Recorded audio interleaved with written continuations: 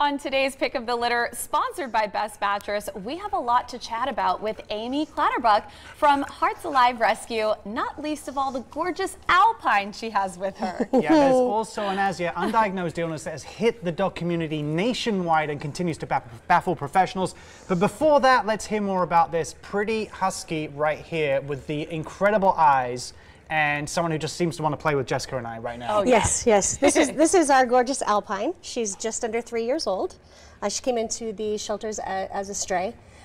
This third quarter is showing us that 50% of the animals entering shelters are coming in as strays. So she is one of those, but she is she's great in play groups. She's kind of a socialite. She's a little dainty with play, a lot of play bowing, and likes to run around. But she likes the rough and rowdy crew as well too. So. Any dog her size. What would be her ideal home? She'd be great with kids, just because she loves the romp and play. Definitely some exercise. We went on a nice hike this morning, and just to tire her out a little bit. And now she wants to. She wants to remind everyone that Best Mattress. She's like, I'm playful. See. You know, if you adopt her from the segment, you get this. They're comfortable and tasty, for sure.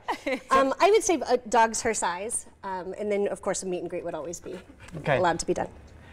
If anyone's interested in reaching out, wants to adopt her, wants to find out more information, what's the best way to get in contact with you guys? If you go to www.heartsalivevillage.org, you can click on her picture and then fill out an interest application, and that's when we start the process to reach out to you for a meet and greet. Okay. Now, yeah, do you want to? Yeah, and so, I mean, you know, Elliot, you've mentioned it a lot too. There's this sort of upper respiratory disease sort of going around right now. Yeah, really emerging. What do we know so far? Not much. We have veterinary professionals that are collecting data. You know, there's a lot of mysteries surrounding this canine infection respiratory disease. They're not sure if it's viral or bacterial. It could be a variant of the kennel cough or the canine flu or something novel.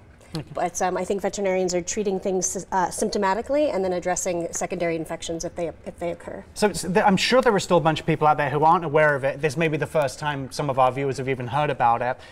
Like you said, the professionals are baffled, vets are trying to figure out how to treat it. What are the best ways people can protect themselves, protect their dogs right now to lessen the risk? And also, what are you guys doing at the rescue to make sure the dogs are First and foremost, I think that that everybody should keep their animals up to date on vaccines. I know that we are starting to do the, come here baby, we're starting to do the, here maybe you'll taste her with some treats. Are always good. Come here, honey.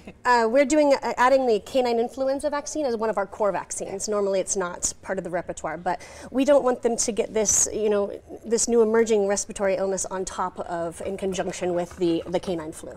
So we're taking those precautions. I think people at home, pet owners, of course, up to date with the vaccines, add that canine flu vaccine, and stay out of places like dog parks. Communal areas. You know, anytime there's a large population of animals, that's where illness can you know, rise. Dog parks can be a breeding ground for illness and injury. So we don't check for vaccines at the door of a dog park. So they can just, you know, be there, you know, making everybody sick with the kindergarten cough or whatever you want to call it. So. Now, you mentioned, you know, there's a lot more strays coming in, you're seeing that. So what can we do as a community to sort of help with what's going on right now? Well, we have an RTO department, Return to Owner department with Hearts Alive Village, that we work closely with finders that, you know, find the animals they're driving to work and they get an animal. Our municipal shelter is kind of on a couple of weeks hold as far as taking in strays, and animal control is really busy, animal protection, I should say. If you find an animal, first thing to do is take them and check them for a microchip. Any vet, PetSmart, it's free, no cost to you. If they are microchipped, make sure that vet gives you that microchip number and shoot it our way to info@heartsalivevillage.org. We will knock on doors. We have programs that search for up-to-date information if that phone number is out of service. And like I said, I'm not afraid to knock on a door to get your baby home to you. So. And I think there's a misconception sometimes as well that animal care and control in the community will grapple strays and just hide them from people. They want to reunite them with the owners because they're already overflowing with other strays and other animals, so they want to get these dogs back. So if we in the community can take that time just to check off some boxes of, you know, go on social media. The microchip is the biggest part. And so if you're a pet owner, microchip your animal and make sure that you keep your phone number and address up to date so I can get your baby home to you. Well, great. Amy, thank you so much for joining us this morning and bringing Alpine in. To adopt Alpine, donate, or learn more about volunteering, be sure to visit heartsalivevillage.org. And if you adopt her from watching this segment, you'll receive a free dog bed from Best Mattress. But please, adopt Alpine. She's incredible.